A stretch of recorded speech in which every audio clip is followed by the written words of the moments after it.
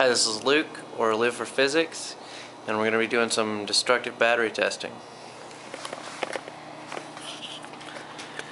Here we've got some Headways 10 amp hour cells that are lithium iron phosphate. Here we've got a cell from an HTC phone. It's a lithium polymer cell. Here we've got some 18650 cells like are used in a standard laptop battery, lithium cobalt. Here we've got some Nintendo DS Lite batteries, lithium polymer. Here we've got some Turnigi 5 amp hour cells, lithium polymer. Here we've got a cheap crap 4 amp hour 3S LiPo pack.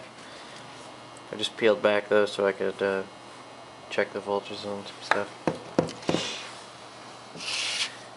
Here's a MacBook Pro lithium polymer pack. It's 68 watt hours and it puffed on its own,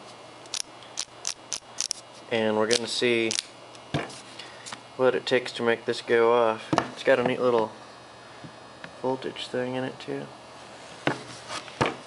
Alright, and then we got some tools to do it here. We got crossbow, heat gun, chop saw, bench grinder, torch, other grinders. So, should be a pretty good time.